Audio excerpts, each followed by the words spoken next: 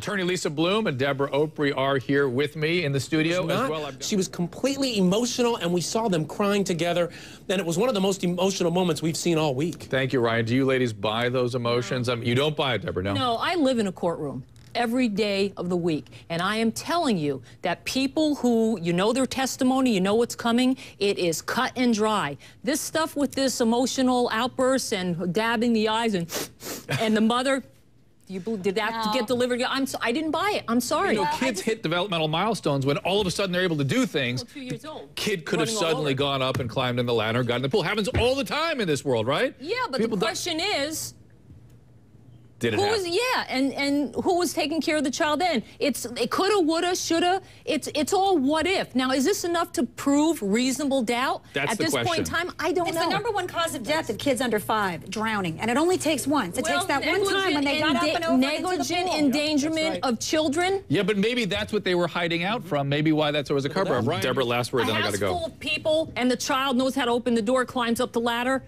You know, I'm just not buying it. Okay. Debra, Lisa, thank you very much. Ryan, thank you. I've got much more to come. Back with attorneys Lisa Bloom and Debra Opri. What was all that? What did we just see? Bad acting job? No, but I mean all these... So cynical. I mean, this is all in the family. Lisa, all in the family. They just don't get it right. I get that, but I want to know what went on in the courtroom there. Why all those interruptions? What was it they were trying? It's objection, just trying to interrupt the question and answer session. Just to you guys, it made sense. To me, it made no sense. It made sense because every time you ask a question, a good attorney will object because you fall them off. Deborah's got a good flow going with the witness. I don't like that, right? Oh, I don't like her, so I'm going to jump in, objection, and I think of a reason. Leading, ambiguous. Asked and answered is lame objections, but it knocked the witness off kilter. And the judge allows it. And it was like,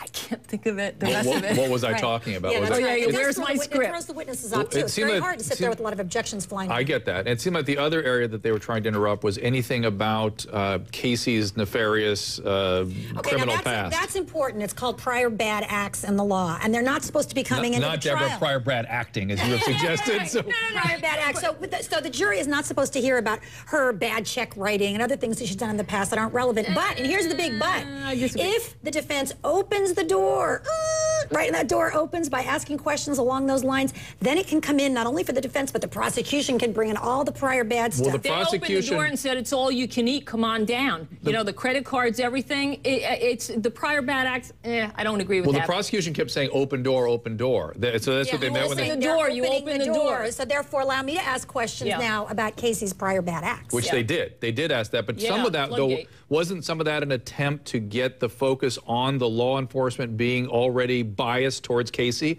That every time they came over there, they handcuffed Casey, they looked at Casey, and then they, whatever bad acts they had on record, they let go because they wanted to do the investigation on the child? The jury doesn't care about how insincere and rude law enforcement were. They want to know, who is she? What did she do? And what happened that day? But the jury will care if law enforcement made up its mind. If they had a rush to judgment, if they didn't look at other possible alternatives, like the defense is saying now that the baby died accidentally drowning. Did law enforcement appropriately look at that? Or did they jump to the conclusion immediately that she's a murderer? But when did you tell them? Well, the other thing is, I think people at home would get angry about the fact that what we all see about Casey, the stuff that makes us so angry, the jury might not be seeing. I think that would infuriate people at home. You mean like the argument sidebar and the stuff we're talking about in terms of the prior acts? You know, all the crazy stuff that Casey was doing that shows us that watch this. Well, they've heard a lot of it. They've heard about her partying, for example. I mean, that's probably the biggest. Most people would think partying when your little daughter is missing and maybe dead is a lot worse than writing bad checks. And I would say, by the way, the emotion that I saw on Casey today was precisely what I would expect to see every time they bring up Kaylee.